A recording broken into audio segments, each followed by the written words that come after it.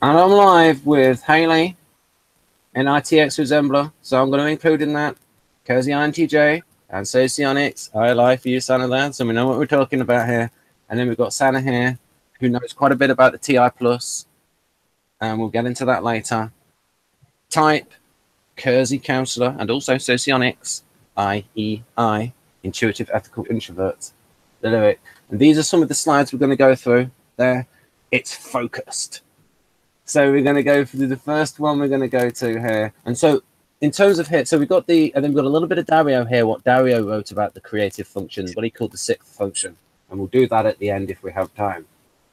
So the first one to look at is, so today we are doing Model G. And as you can see, the structure there. Now, is it in the other? Now, the next graphic here is focused on this. So we have a situation where we have something which is optimum energy, because it's not overindulged, because we tend to overindulge our dominant functions and our auxiliary functions. And so, Sally, you could probably back me up by saying that yes, Ben, you overindulge your TI and your NE, and Hailey can probably back me up on that as well. Mostly your NE. Pardon? Mostly your NE. Yeah, okay, fair enough. Right. And so the creative, so the idea here is this works in conjunction with the first function. It helps implement it. And I'm going to give an easier example to understand later on. I'll just say the externalities. So this is directed towards society. And now we've got some interesting sounds in the background, and I personally just find it funny. So externalities, people can read that there. So the idea here being, and Dario can sort of back up Victor on this, that introverts have an overall comfort with all of their introverted processes, and even to say a moderate degree. So in the case of INTJ, they have a moderate comfort with FI and SI, and Sana would have moderate comfort with SI and TI. Because it's like, they're all pretty much, they all used a lot within the introverted attitude. And so Dario reported that at the back of his book, 8 Keys to Self-Leadership, and it sort of backs up Victor's idea. And for Victor very much is a Jungian. So for him, introversion, extroversion is very important. So I'm gonna just go to this bit here. So execution of things in the first one.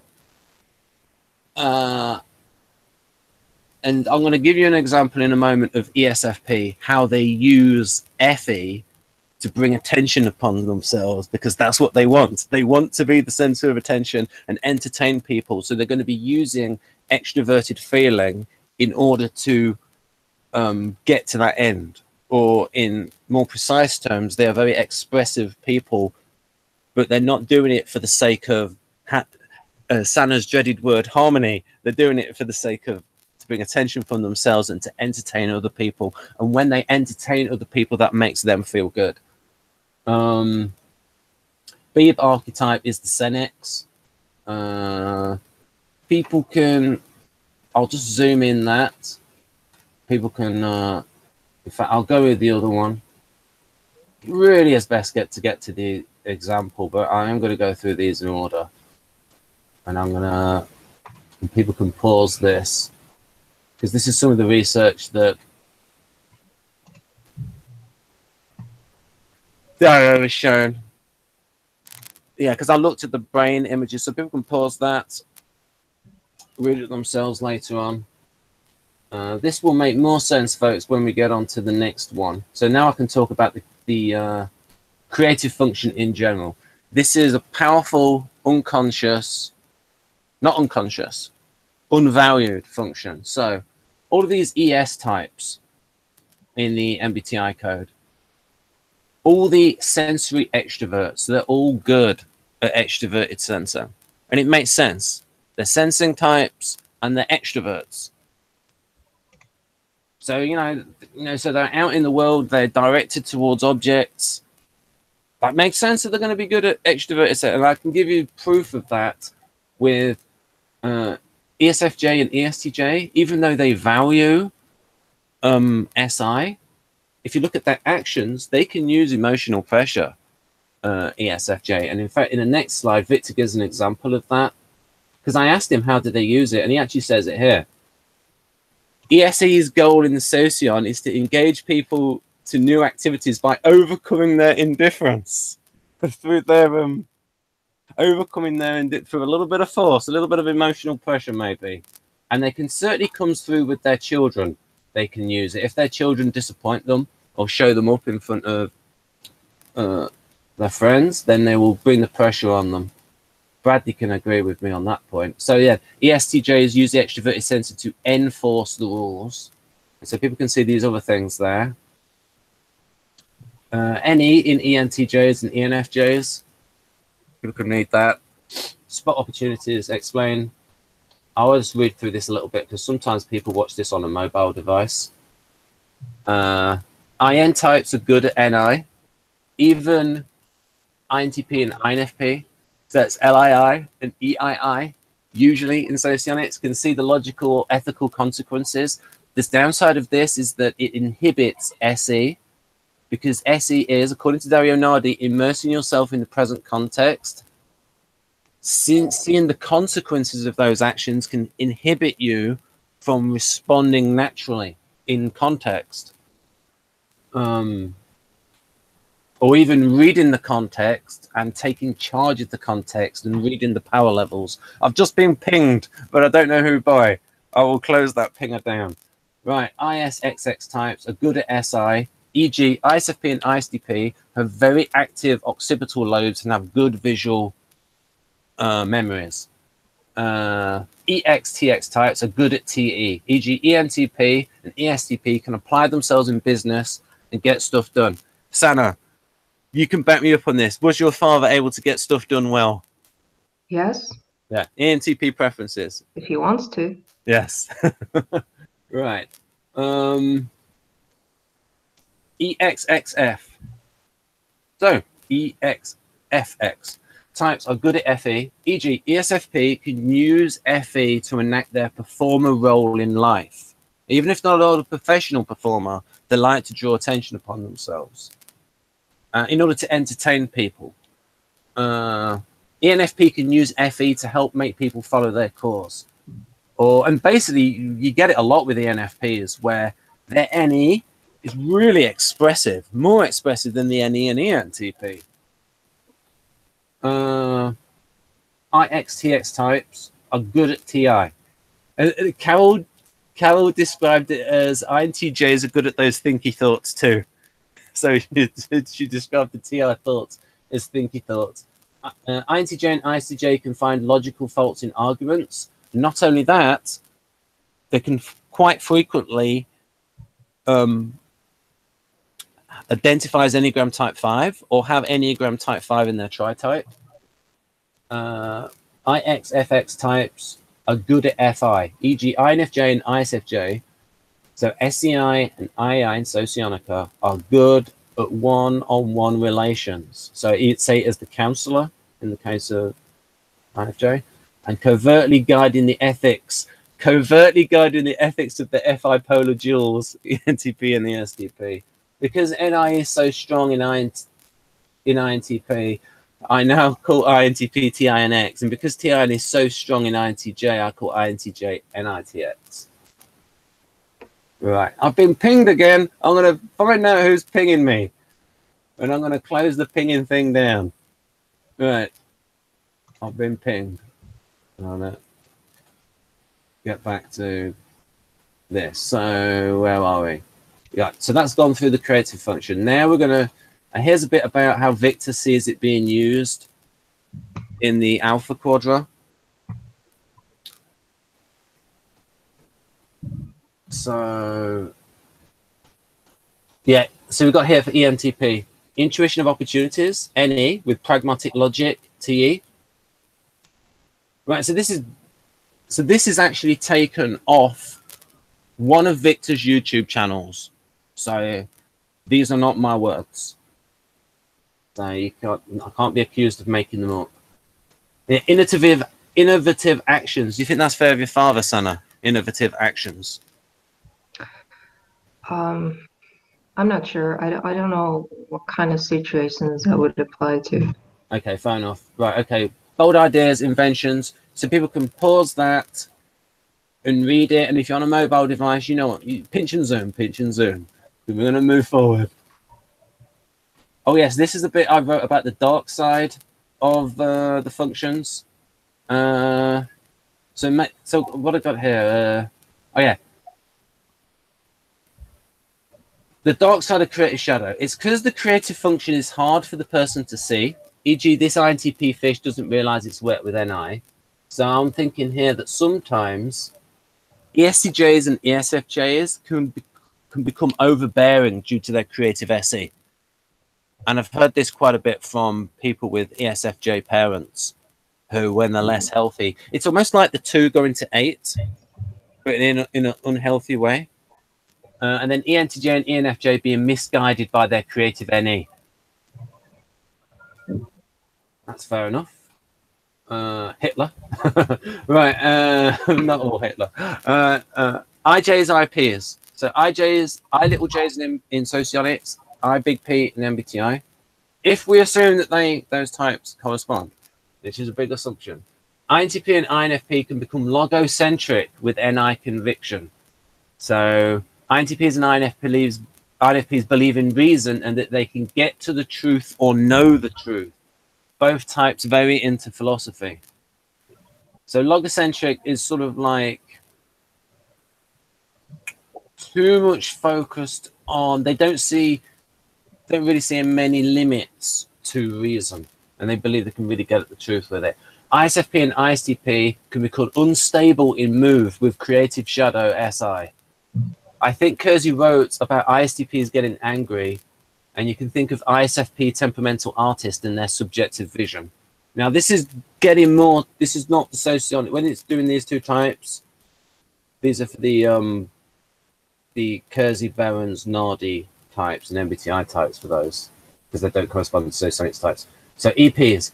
So again, when the TE is used in, I would say, in an unhealthy way, ENTP and ESTP can become selfish about money when they go wrong, overly materialistic due to creative shadow TE. Or at least we can, it might not be due to that, but when I see that, I'm putting it in that category. Right, ESFP and ENFP can become manipulated or manipulative due to FE shadow. Kersey wrote about ESFPs being vulnerable to seduction, but I think they are also good seducers themselves, good people skills. So the FE seems to fit the creative shadow idea that it can go both ways, but it's usually positive. I should have put I little p's there. IJs. ICJ and INTJ become rigid and OCD. Not you, Hailey, but they can do when they go unhealthy, I reckon. ISFJ and INFJ become codependent when FI goes wrong in them, get taken advantage of by their ENTP and ESTP duals. Not a possibility. What did you reckon to that, Sana? Or is that going too far? Oh, I definitely have, yeah. Yeah. So now we're going to get on to something that is, this is, everybody can see the creative function here in all of these 16 sociotypes. So people can pause that and look in. But the one we're going to look in today is this one here, NITI, but we're also going to look at the dual, SEFX. So you're probably thinking, why are we looking at ESFP? Because it's easiest to show you in this example, because I can show you the creative FE here, and then I can show you the things that Kersey wrote that are very similar to this. So that's on screen. You can both see that. So, Sana, I'll ask you first, Sana, and then I'll ask Hailey, because I don't know how many ESFPs she's known. Have you known many ESFP people, Sana? I wouldn't say many. I only need one. Depends on what you're gonna ask. Like, Well, do you think on this how fits deep them? the question is. Those things in that grayed out FE box.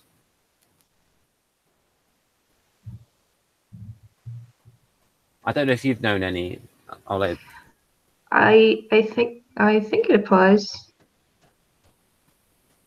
Yeah, so you can say yes. I can see how they're emotionally expressive. Hailey, Yeah, have you? for sure. Yeah, Hailey, have you encountered men? Have you known any ESFPs? Hailey, no. Okay, she's giving me the finger wag. Oh, can't turn audio on. Okay, probably. Okay, fair enough. Right, so you can see it's right there, expressive with emotions. And what I'm going to do is prove here is that this was noticed by Kersey because he wasn't using functions. And so these are little samples of things from the profile, which you can see these little squares next to it. So these are just little bits that I would say sound a lot like extroverted feeling. And also a lot of these things in that green box could be things that you would say are true of ESFJ as well. Love working with people and are outstanding at public relations. Pleasing others as a performer. Well, that's not, but it's still pleasing others for others. Stimulating those around them. Radiate warmth. Lift others' spirits. Charming them. Communal in outlook. Emotionally expressive. Intent on pleasing everybody. Sound like Effie? Sana? Well, yeah, some of it. Yeah, pretty much. Even the bits, even the kind of Effie you don't like. What was that? Communal in outlook. You probably don't. Oh, I don't like that kind of Effie. No, it's more like the pleasing everybody. Yeah. It's unhealthy. Yeah, but they're sort of doing it. They're pleasing others, but in a way. But that's the means. The ends. These are the ends of the. This is where temperament comes in. Their ends are different from the ends of the ESFJ. Their ends are by entertaining others, that makes them feel good. And Jeff has convinced me of like the positive. It's because usually when they see somebody who's bringing attention on themselves, they think of that person negatively, but they just like the attention because it makes them, it makes them feel wanted and valued. And so they will be using that in order to bring the attention upon themselves. And you can also have these traits here. And Jeff would say that kindness for him is an instinct, whereas the SFJs might see it more as a duty. Also, they'll feel in it as well on the inside to be kind, but they'll also see it as a duty. And so these, like I said, these are the goals of the artisans. These are the ends. This is the means. I'm just gonna quickly show you the bits that I've highlighted in pink that to me sound FE-ish, that sort of like are getting at the creative FE in the ESFP that they use to achieve their artisan ends. So we've got natural performance, social interest, stimulating those around them, charming, radiate, lift up the spirits, entertain others, outgoing, expressive, pleasing others, as a performer. And then here we go. They love the excitement of playing to an audience, and they try to generate a sense of showtime wherever they are. Again, expressive, lively conversationalists.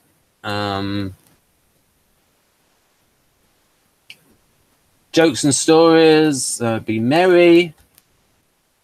What we got here? Emotionally expressive, affectionate people, virtually unable to hide their feelings nor hold their tongue. With their emotions close to the surface, their heart forever on their sleeve. Bent on pleasing everybody. Ooh, promiscuous. And then the last one. So this is just to show that, so this is not a valued function, but they're showing a lot of FE behavior. Go along with the classroom agenda in a friendly way, if they agree with it, to a certain extent. Entertaining people in the limelight, people jobs. Oh, yeah, even, and then this is where, and then this is an example of Kersey then goes beyond the stereotypes and talks about the kind of jobs that they can do other than the stereotyped performer. And so there he's saying things like here about estate agents and things like that. Working with people, outstanding at public relations, sociability, adaptability, sociable, filled with people, having a good time. That could also apply to ESFJ. Generally festive atmosphere, family problems won't be allowed to. There we go. That's Anders. So you can see loads of FE in this profile. So the creative function is definitely a powerful function, even when it's not valued in itself. So this is a simple version. Okay, but you can hear me now. So we've got this TI going on there. Dario calls this the sixth function, and that's because of the relationship to the Beebe model. So a very powerful function here that works together with the NI. So for instance, I would imagine that when Hailey's doing her research on hypertrophy, she's doing the analysis, she's using the TI there. But she's not using the TI for its own sake, of theories for theory's sakes. It's theories for a practical objective with a purpose. She's not using it the way I use it. She's using it for something that makes more sense. Right, and if you want to see more of Dario in this video, there you go, Hailey. There's the thumbnail. There's just a okay. So her phone just disappeared. What disappeared? Her phone connection. She'll probably be back. She had to reset. So this is. So if people want to see more about Dario, because this is also this because we talk about this TI function, because Dario is very interested in what he calls the sixth function, and we're going to look at that later on. Right. So now we can get on to, after having proved how strong the function can be, I'm now going to go through the TI plus, and if Hailey can't say anything, well, she can at least nod on certain bullet points when we go through it. And I'm going to put this in the middle there. Okay, so these two work as a block, social mission block. These two are working together, hand in hand. You could almost say these are the ends. So the goal definition, this is the so this is used in order to achieve these. I would say the goals are pretty much set by the valued functions. And then the stronger unvalued functions are used to achieve it. Well, especially the creative one anyway. We've shown that with the FE. So here on the TI plus, let me just see that I'm there. Right, when Hailey is, I'm just going to go through the, and this is where I can ask you, Sam, about the TI plus. Right. Right, so, and I'll go into more about Victor getting his digs in against the TI plus and other schools of socionics, and I just love the self-indulgence there. So there we go. I'll read it out in case people have gone on a mobile device. Logic of uniform structure, securing the structure that has proven to work while considering all other structures incorrect. I'll just ask you that bit, Sally. So is that true of the TI plus people that you know? The first part? Yeah.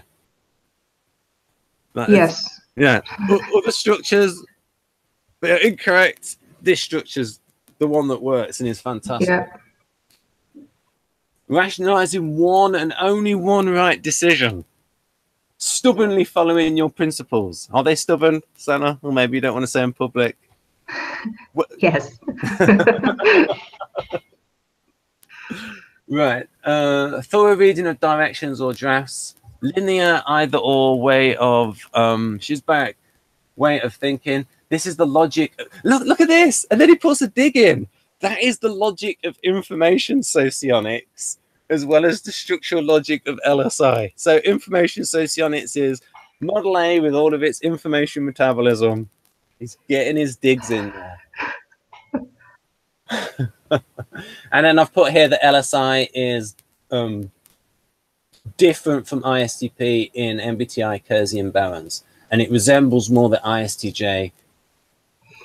She's back again. Twice. We can hear you. We can hear you. Oh my gosh. But all these things make the hangout more entertaining, in my view. So the way of thinking, the logic of information socionics as well as strategy like aggressive. Anyway, so I said there, you can see there in purpose. So I'll ask you there, Hailey, if you have a look at this plus L, is that how you think? Are you stubborn as AF when it comes to thinking? Wait, run that by me one more time, please. You know this bit here where it says logic of uniform structure? Does that fit you, that description?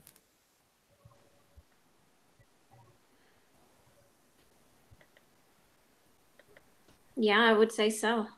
Ooh. Right, and then that bit you go on.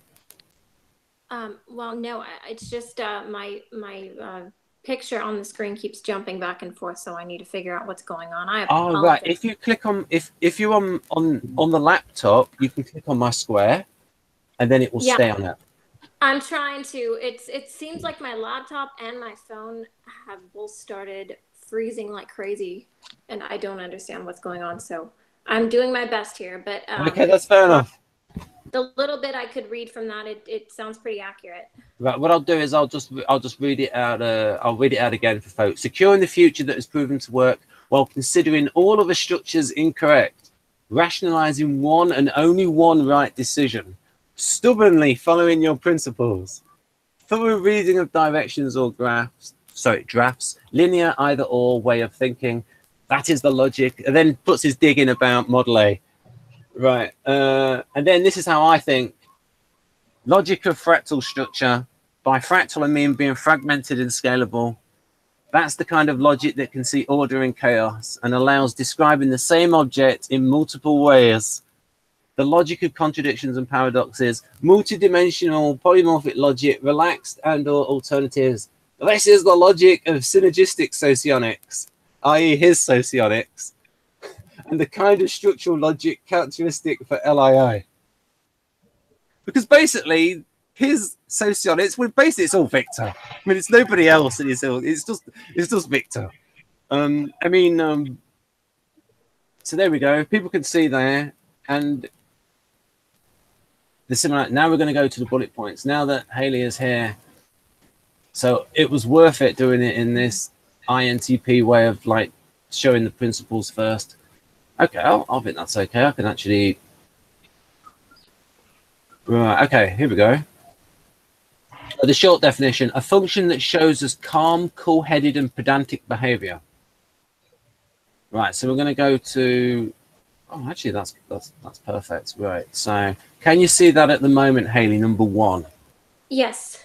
And I'll read it out to those people on a mobile device. Work slowly but conscientiously, paying close attention to detail. Sounds accurate. Could you give us an example of instances where this happens, like you paying close attention to detail? Well, I mean, I don't mean to sound strange here, but I mean, I feel like I do that with just about everything. I mean, things are there for a reason, so why should you overlook things or read them quickly? I mean, I feel like this is just self-explanatory. Yeah, and it might also explain why this is like one of the only reasons you got a sensing score from like 1 or 2 answers when you did the MBTI step 1.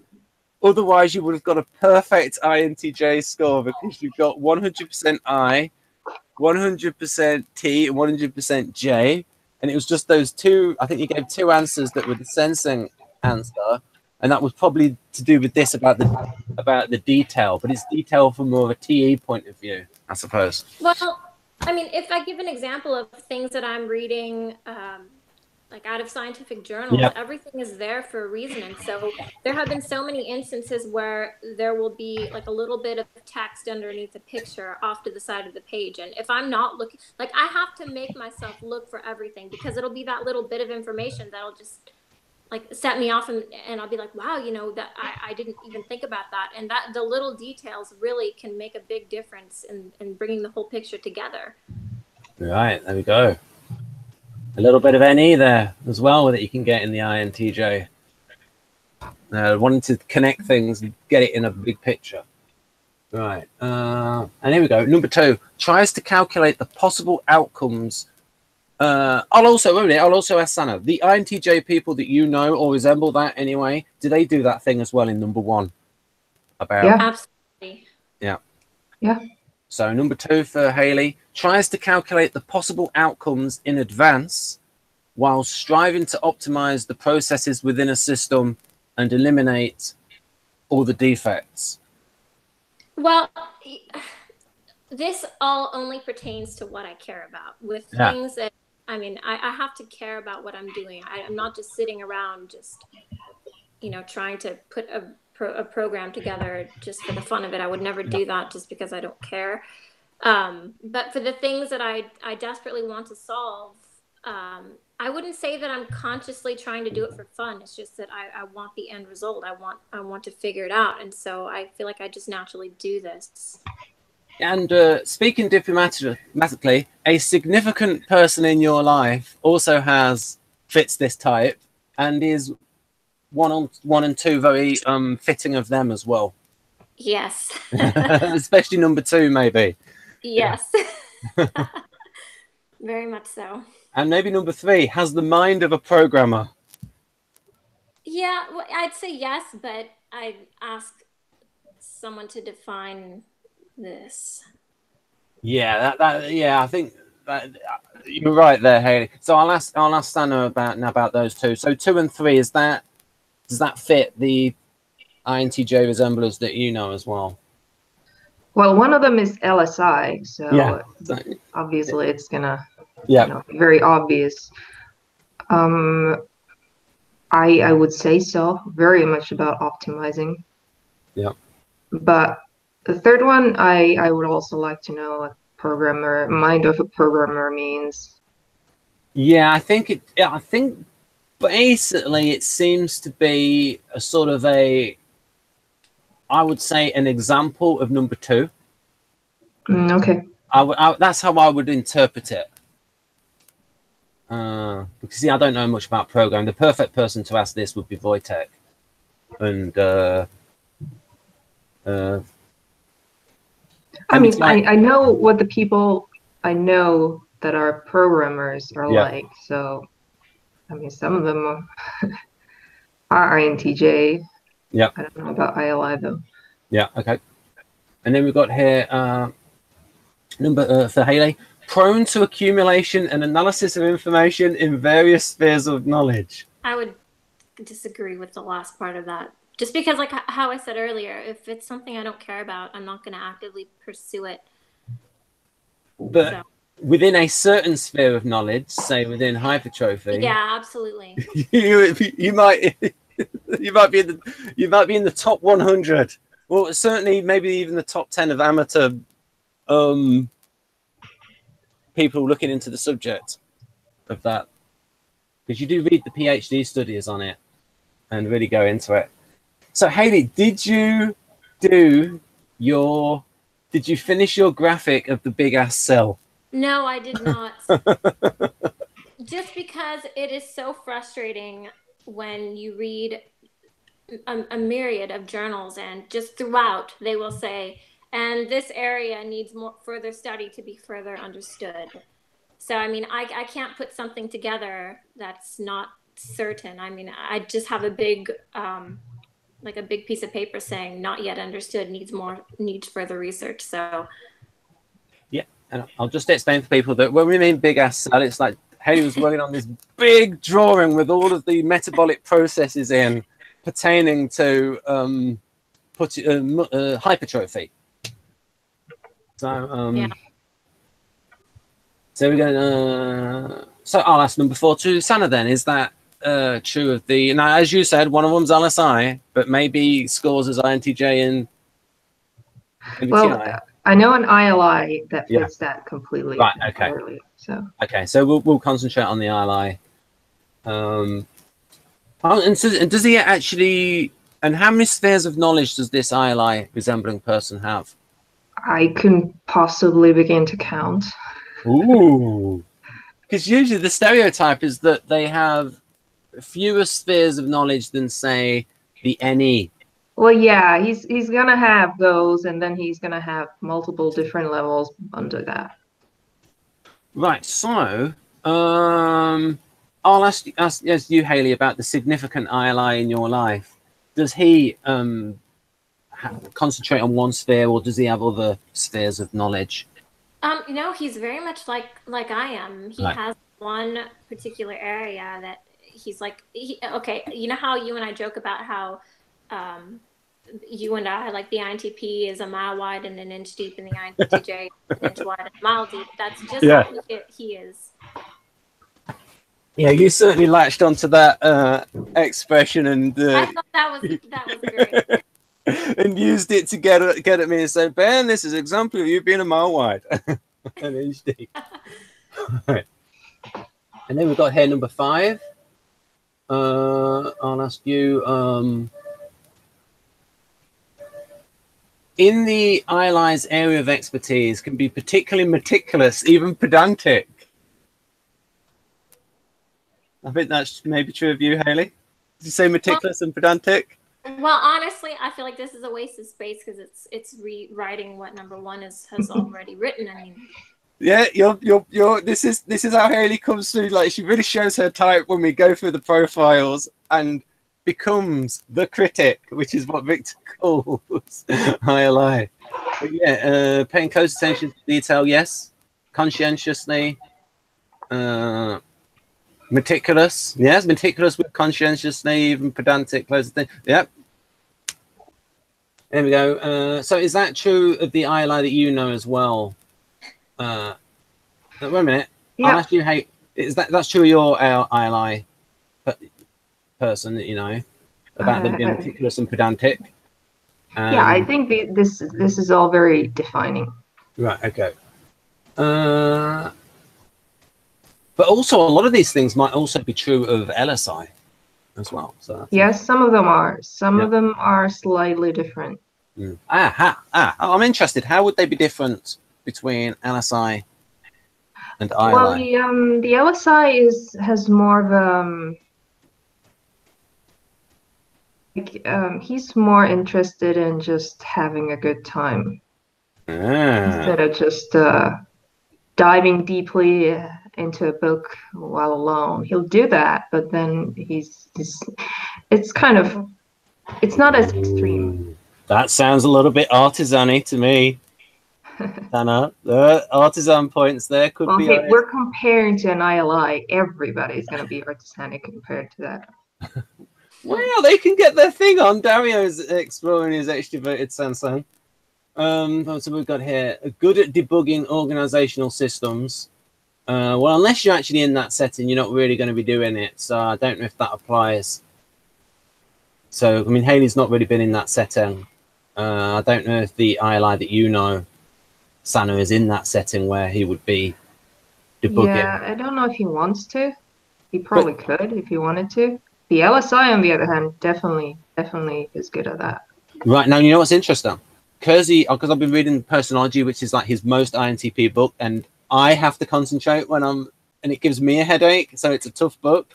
But he was writing good stuff about adaptive enterprises, about how you can have the similarities between the MBTI STPs and NTJs in like rooting out any kind of inefficiencies in a system. And he was saying that the STPs would do it quicker, and the NTJs would think more about the unintended consequences of like getting rid of useless people from or less efficient people from an organization. And so maybe the NTJs are thinking about how could we get sued here. And that's definitely a thing these days where and because it is so difficult to get rid of people, it makes it harder to hire people, because you have to think about, well, this person, so the person has to be really good for you to take a risk on hiring them, because if it's somebody who's a bit iffy who might not work out, they might think, oh, it's going to be difficult to get rid of this person with these employment laws we have. So that's the other side of the coin. It's harder to get fired, but it's harder to get hired.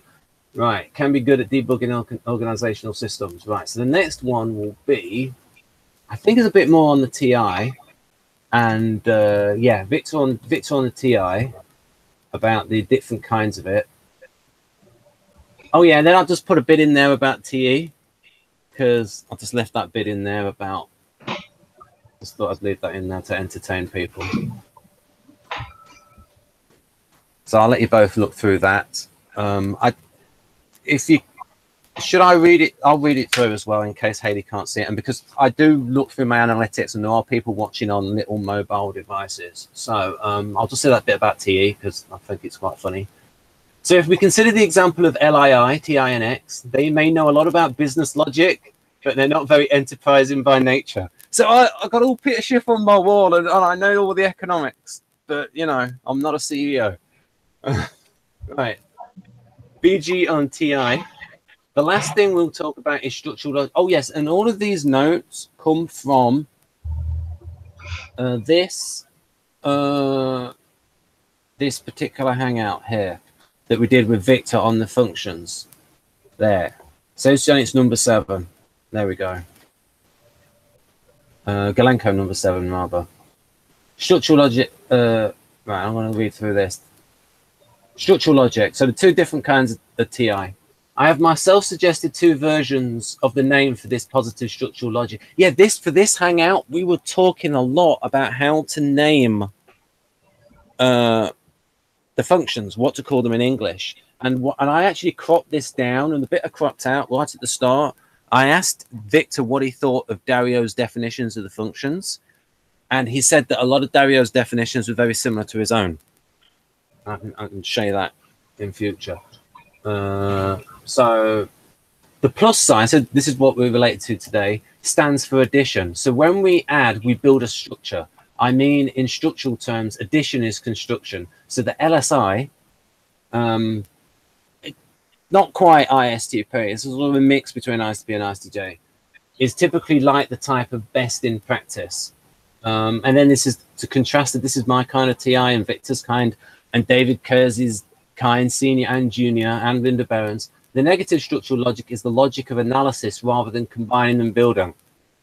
Interestingly enough, INTJ and ISTP are enterprises in Kersey, and enterprises are about looking for options to advance, and INTPs are inquirers and they're looking for information. So the negative structural logic is the logic of analysis rather than combining and building. So the LSI, he builds a successful structure, he will consider it like if it works, he considers it correct and one doesn't deviate from it. And of course, ILI has this as well, this strong TI plus in a creative position. But if we consider the LII, any type, they tend to see different facets of the same function. And then he talks about Linda Behrens's website and a graphic about looking at something from different angles. And this is something that Sana doesn't agree with what we do about it, about, and then this thing about projections. And then they give this example of a cylinder. If you look at a cylinder from end on, you see a circle. If you see it from the side, you see a rectangle. But you combine those points of view and you see it's a cylinder.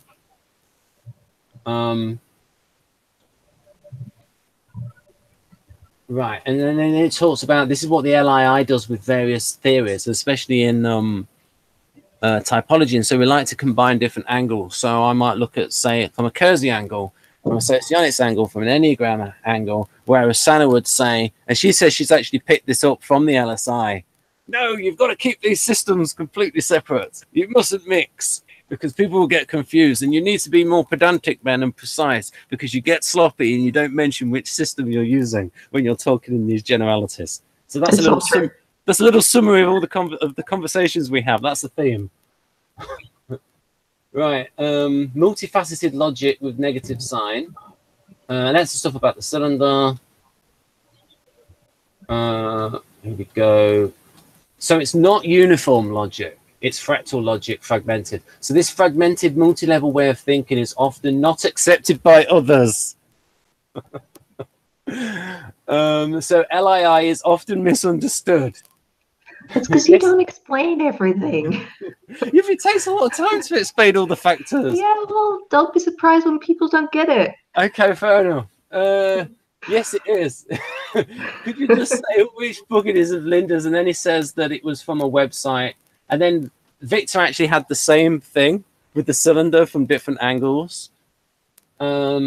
It's a very clear example of this kind of logic. I can give you an example of, and then he talks about how SLE, ESTP, so somebody like Pattern, that they'll look at a situation from different angles, but on a tactical level rather than a strategic level.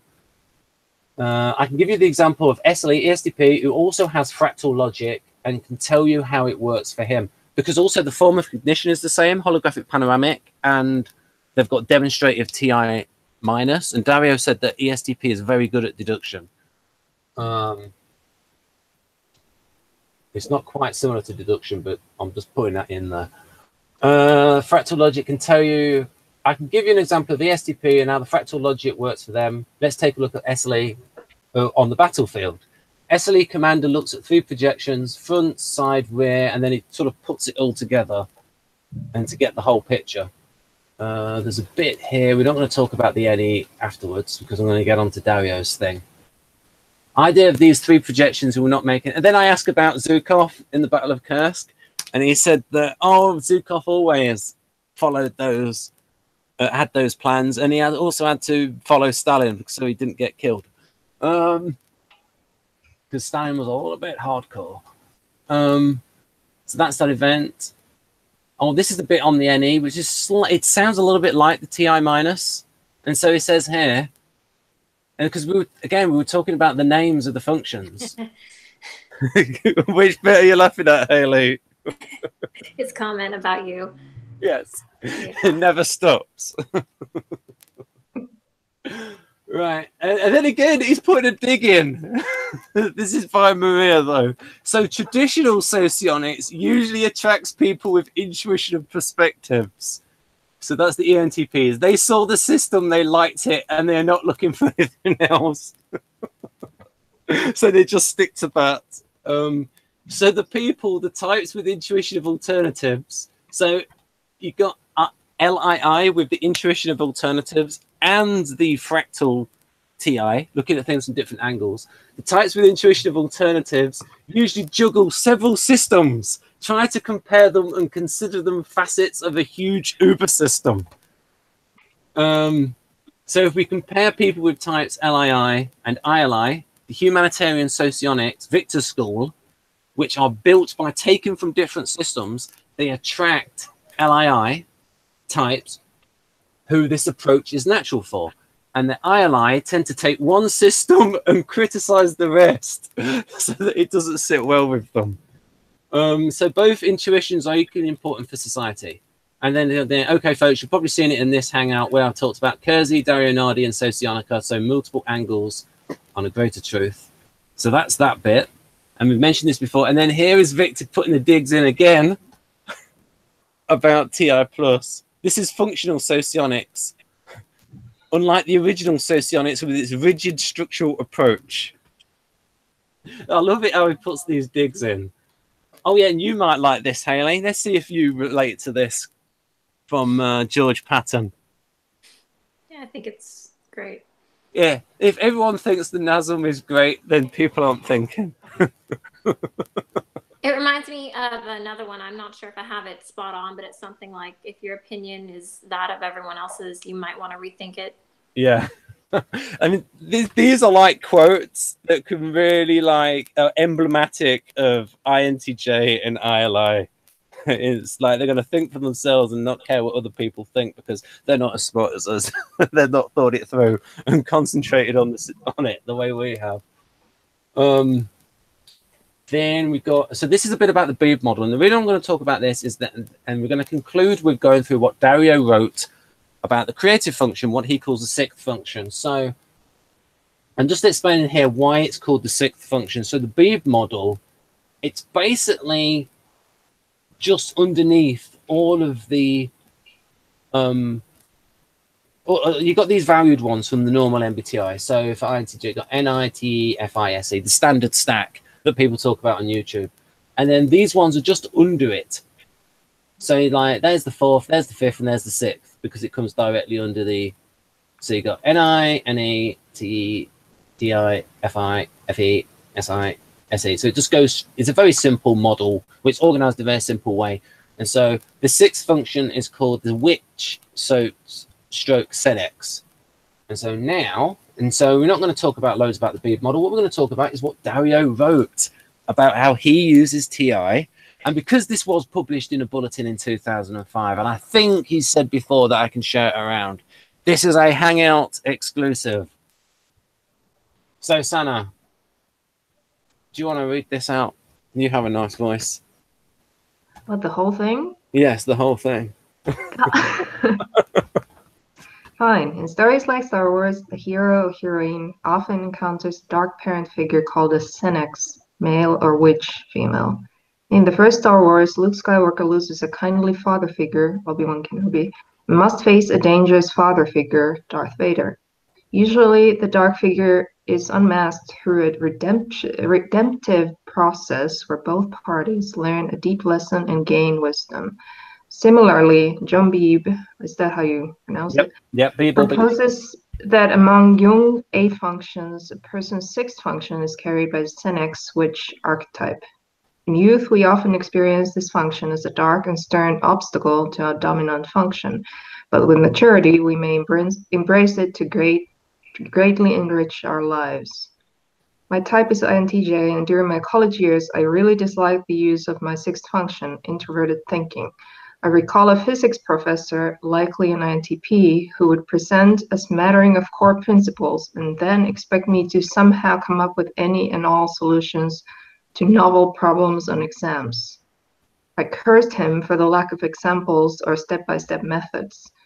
Later, during graduate school, I worked under an older INTJ and also an INTP, and I learned the advantage of clear, coherent principles. My INTJ advisor was a role model for how to express this function, and the INTP was someone to practice with. Type knowledge was also useful. Sometimes I meet INTJs who reject introverted thinking. Their ideas tend to be incoherent, such as using 10 different models, none of which fit together. Type research suggests that many people use their 6th function. Steve Myers observed this when developing the MTRI, whatever that is. I have observed the same pattern while creating the interstrength cognitive assessment. Along with one's dominant auxiliary, people often report using the 6th function as much as their tertiary and more than the remaining ones. Yeah, I'll just say that the interstrength cognitive assessment is their equivalent of the MBTI as like an inventory, asking questions. So like I said, Darren's and Nardi, they're not using MBTI to determine someone's type. They're using temperament, interaction style, and this interstrength cognitive assessment, and then self-discovery process where they give a few profiles to people and ask them to really look at them and as a whole and think which one they more closely resemble. So it's like people get to their type through about 4 different angles there to triangulate their type. Well, quadrangulate, I suppose, if it's 4 different angles. So yeah, I'll say. And then we've got, what does this all mean? Oh, wait a minute. Wait a minute. And then I got, okay, here we go. What does this all mean? Here are 6 examples that demonstrate how accepting the 6th function can make a difference in a person's lives. You can read all about 16 types at, there's another one of Dario's websites, cognitiveprocesses.com. There we go, cognitiveprocesses.com. It might not exist. This is 2005. So it gives you an idea of how long Dario's been at this game. So I'll let you read that, Sana. Okay. The TE one? Yeah, yeah. When ESTPs and ENTPs are uncomfortable with this process, they may rebel against structure and time constraints or validation of ideas using logical reasoning based on measurable evidence. An ENTP researcher might reject an empirical study because results might limit the numerous hypotheses and ideas suggested by his imagination, or dominant extroverted intuiting. Or an ESTP might try to throw off her company's decision-making hierarchy because it slows down the pursuit of options in the moment, dominant extroverted sensing. In contrast, when ESTPs and ENTPs embrace this process, they often utilize to-do lists and often other life structuring devices to effectively engage more interests and activities. An ESTP might juggle work, a side career, book projects, travel, and staying in touch with friends and family by embracing a daily scheduler. Or an ENTP might find that mobilizing the structure of a company allows him to better engage a dream, such as launching a new product into the marketplace. All right. So I'll just ask you, Sam, do you think that's true? Do you think what Dario has written there is pretty accurate? And also themes which have come up in Socionics as well? Asking me? Yeah. Well, I just have one ENTP to speak from, and I've never known him to not be good at this stuff, so it's hard to compare. Yeah, I mean, he is one of those examples of like what Kretschmer would have called a plus variance, like a super example of the type. Like just like Wojtek and Kersey Jr. are like well-developed examples of INTP. I call them the super INTPs, the ones that actually know about maths and physics and like have done it to, you know, like a master's degree standard or a PhD standard. All right, here we go for, I'll read this one out for the SE and then, so we've got here, when ESFJs and ESTJs are uncomfortable with this process, they often discourage expression of impulses or indulge in the senses and may use facts to block actions proposed by others. An ESTJ teacher might insist her kids sit still and will discount their inclination to be physically active. She might draw upon her dominant function, extroverted thinking, to argue that kids should learn to focus and restrain themselves in order to achieve class goals. Or an ESFJ might decide that physical intimacy before impending marriage would be wrong because it would hinder the genuine emotional intimacy he so values. I think maybe you go into a little bit of a stereotype there, but you can see there, Sana, the power sensing in the ESTJ. Those things there. And then in contrast, Hailey, do you know an ESFJ? I don't think I do. Yeah, but I think that may have gone a little bit into the stereotype there, because it's whatever is the convention for the SJ. I mean, this is 2005, and actually, I looked at a poll.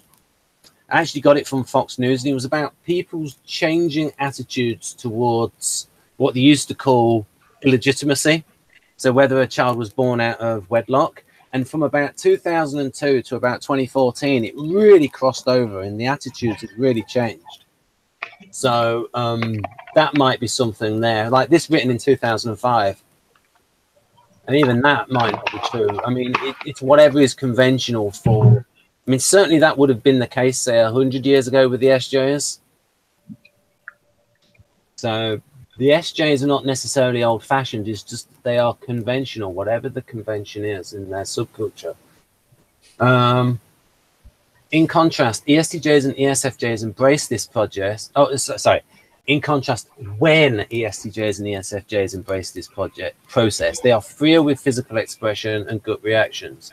An ESTJ athlete might learn to let go and trust his instincts when playing a competitive sport, enhancing performance and achievement. Or an ESFJ might embrace a health regimen to experience more energy with the freedom to engage activities with friends and kids, thus enriching her relationship. What I would say from Victor's point of view, use the Socionics definition of SE, I would say is this is when an ESFJ knows when to say no and to stand up to themselves and not be so accommodating to other people's needs.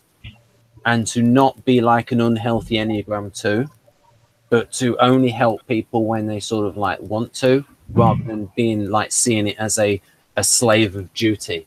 So being able to stand up for themselves a bit more, I would say, and not being sort of like a social robot.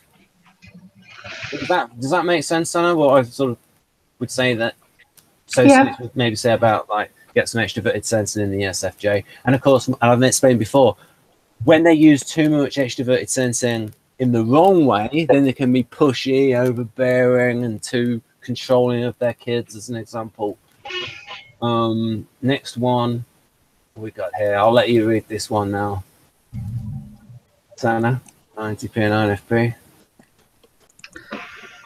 When INTP and INFP are uncomfortable with this process, they may wonder between interests and put off plans because they lack positive vision of the future, or they may be distressed by a focus on the supernatural. An INFP might put off a career change because she keeps envisioning how one aspect of her future work might create a moral conflict, dominant introverted feeling.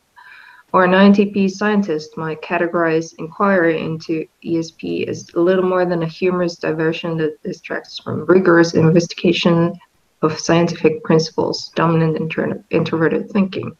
I'll just say, just to say that some people might not know what ESP is. It's the thing that used to be, it's not really used a lot, that term anymore, but it's extra sensory perception. It's like the NI superpowers that, that Sana dislikes. Telepathy and all that ESP stuff.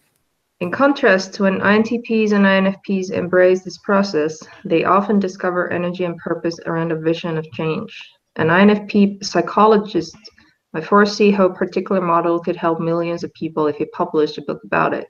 He radiates an excitement in workshops and conferences that gets others interested in that vision. Or an INTP might have a mystical experience with an animal totem, which allows her to focus her thoughts and refine her work to a new level of understanding. Yeah, you see, Dario can get a bit NI. You can get a little bit of that NFE kind of NI that even you, Sana, might be thinking, that's a little bit too NFE even for me. But I was going to ask what your animal totem is. Oh, God, that kind of stuff really does make me roll my eyes. And right, okay, Jung's sixth function. I'll do this next bit. What we got there? Right, so this is him writing about this is where him thinking that Carl Jung was INTP but just with a ton of NI, and it's very close with him. I can see the INTP nature in that it's all a system and it all fits together, and then all the stuff that he mentions from Flood, and then you said, I think what did you say about Carl Jung and about the way he works with people? I think you said something about him being uncomfortable with people. Well, I showed you the clip where he said that he wasn't very comfortable with feeling stuff. Okay, fair enough. Right, so I'll read through this. A long-standing question is Carl Jung's four-letter type code. Jung stated he was an introvert who preferred thinking, but after his break with his Senex-like figure Freud, he came to engage more in the intuiting. Was this introverted or extroverted intuiting? Jung said that a person's auxiliary function would not compete with his or her dominant function and would be different in every way. This matches Isabel Myers, and I've done a hangout with this. See the ENFP one with Carol Linden on demonstrative FI, where I actually proved that when Carl Jung talked about the auxiliary function, he never actually named it. He only said things like practical thinking with sensation. And then when he got to INTJ, he never said philosophical intuition with practical thinking. He just said philosophical intuition aided by a powerful intellect, so that it could cover both the TE base and the TI base. And in a lot of those examples where he gave examples of the 16 types, when he mentioned the second function, it covered both what we would call the creative and the demonstrator. So it was almost like Carl Jung was hedging his bets there. So, and then I think Socionics went a little bit too far when I looked at it on Wikisocion, and it said that Carl Jung mentioned that there were two auxiliary functions. Well, he didn't quite say that, not in that bit, and not in psychological types, but he did say that bit that and I've shown that in another hangout. So folks, if you watch that, the FI hangout, demonstrative FI, in the ENFP Model G hangouts with Carol Linden. So more intuitive. He was introverted. Was he introverted or extroverted intuiting? Jung said that a person's auxiliary function would not compete with his or her dominant function and would be different in every way. Psychological types, paragraph 669. Oh yes, and that's in the same bit as when he talks about, when he lists what some of the 16 types would be. And when he says something like speculative thinking, oh yeah, this is how he describes INTP. Speculative thinking, forging ahead with intuition. Doesn't say what kind of intuition, it just says speculative thinking, forging ahead with intuition. What have we got here? Oh yeah, Lenore Thompson. Carol knows Lenore Thompson. Right. Maybe we can get a hangout with her in future. These things can happen. This matches Isabel Meyer's presentation at the types. 16 types suggest that Jung was INTP. Okay. Okay.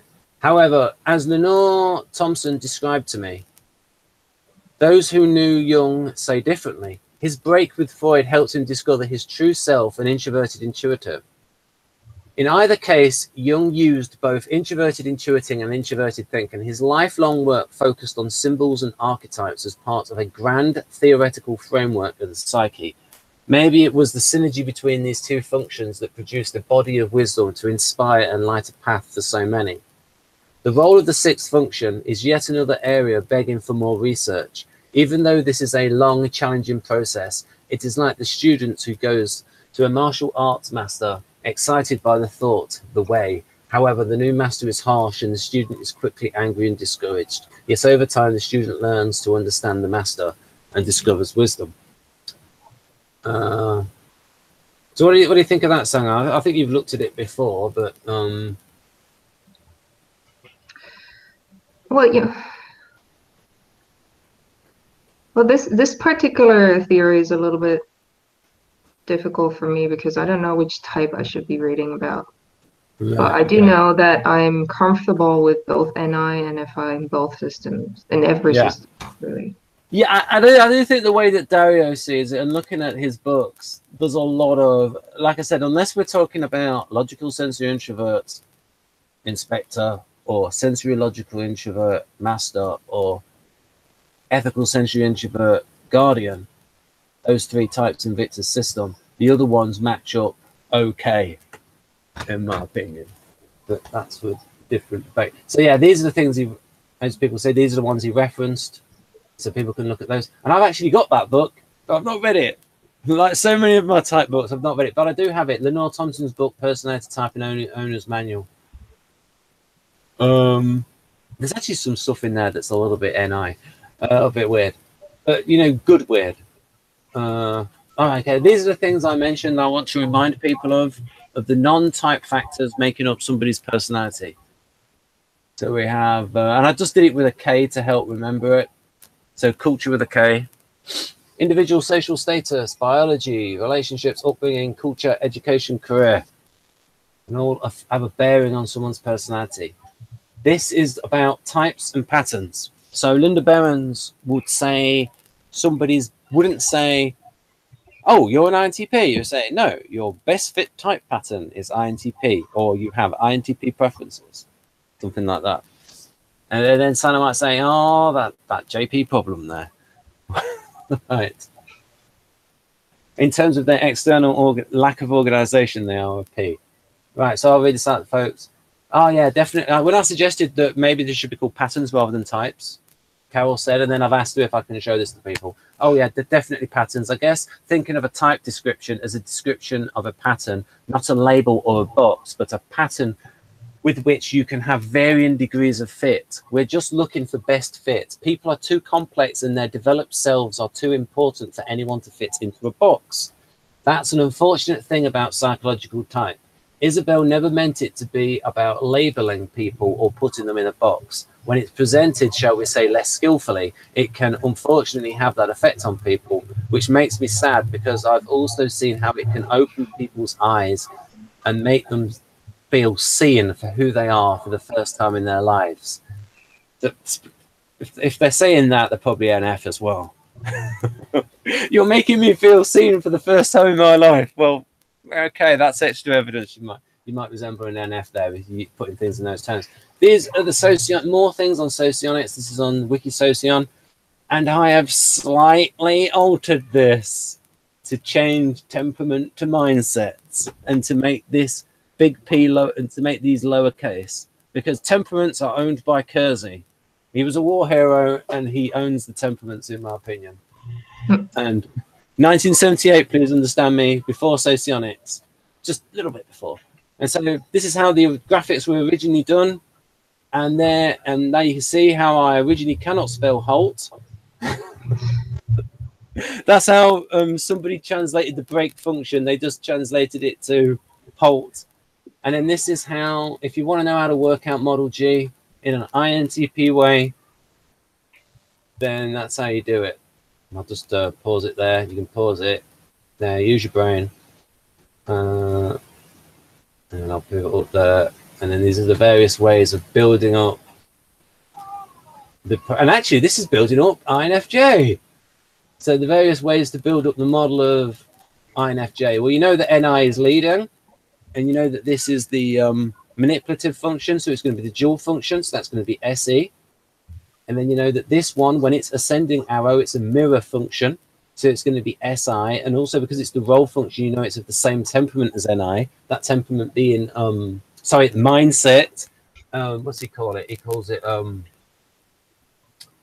receptive adaptive. And so the other receptive adaptive function is SI. So that means you've got the NI, the SE, and the SI. This one's going to be another dual function. So that's going to be NE. And that's also going to be the opposite vertness of the first one. So that means you've got these ones in. And then when you've got the FE there, then you know what's going to be there because it's an up arrow. So it's going to be of the opposite vertness. So you've got FI, it's a down arrow. So you know it's going to be a tandem function. So you know it's TE. And then you go up again. So you know it's going to be a opposite vertness, TI. There you go. So that's how you can work it out. And then these, just to finish on this, people can do different kinds of intelligence and the functions, the cognitive faculties, have some relationship with these. So with the linguistic ones, the NFs tend to have good linguistic intelligence. The NTs tend to be good logico-mathematical intelligence because they practice it more. And also some STs as well, especially as Sana said there, that the LSI will be good at this as well. And in fact, I believe Sana said to me that the person with the highest Mensa IQ, his type is probably, I think I looked for this, that his type is probably LSI. I think his name is Chris Langham or something. LSI, and probably, and I think LSI type in socionics. Bodily kinesthetic, usually. You skipped one. I skipped one. Visuospatial. And again, you don't have to be an artisan to be good at visuospatial. You can be like Sana and Maria, good at art. And then also, who else? And it's also, arguably, you could say really strong role function.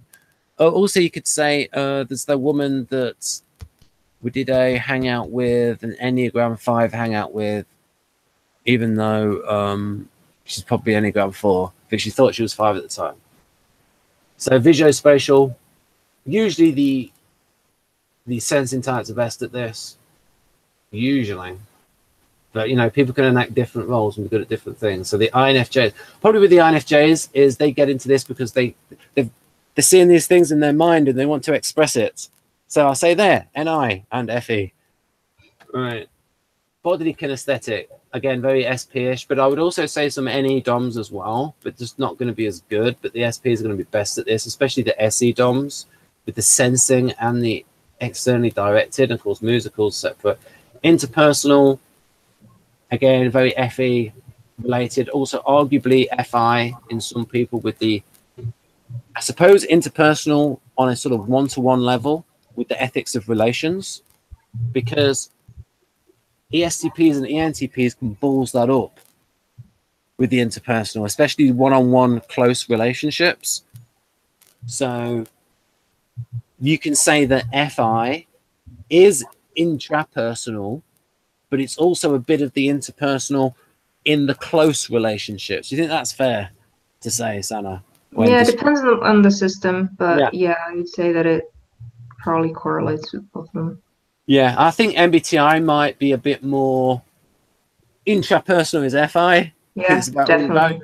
And interpersonal is the FE, whereas certainly the socionics, ethics of relations. And if you want to see a hangout on this, folks, just type in socionics R and it will come up compared with Dario Nardi FI. And it's one of the, and the thumbnail is a picture of Sana and probably Dario's inventory on the left. And it's a recent hangout that was done in about the past 3 months. So there we go. And I think that is the last one. Oh, yes. And we can end on this joke of people who type themselves as N. Look, Mum, an MBTI test. Oh, God. Don't this take is it. My problem. Yeah. Comic form. You'll believe you're a genius, even though you're mediocre. I might have added something in there about who you calling mediocre. You're supposed to be a mother. What kind of mother are you? But anyway, getting back on track. I'm an intuitive mum. I'll remember that comment about mediocre. No. Yeah, this is the intuitive bias. Oh, massive intuitive bias. And what you tend to get in socionics is you can get the alpha quadra bias. A little bit, but it's nowhere near like this. It's just because the system itself is very alpha. Yeah, but Kersey, though, I mean, he does talk a lot about. So I'm gonna give. So there we go, folks. I readjusted the so it's not cut off by the boxes. Links in notes. So some books for you. So the books that Dario mentioned. It's not strictly related to socionics, but these people are interested in types. So we've got here. This is the book you mentioned with the Lenore Thompson book. This is apparently a hard book. There's a website that was created for people to discuss the meaning of this book. So we'll try and we might have a hangout with her in future. It is a possibility because Dario and Carol know her. So it is a possibility. These things can happen.